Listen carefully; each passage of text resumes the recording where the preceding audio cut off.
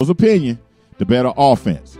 Better defense, not so much. But I don't think Alabama's secondary is that good. The last time they played against a team that had a quarterback that was this solid and receivers that had difference makers at receivers on the outside was against Clemson, and you know the result of that. They got mollywopped.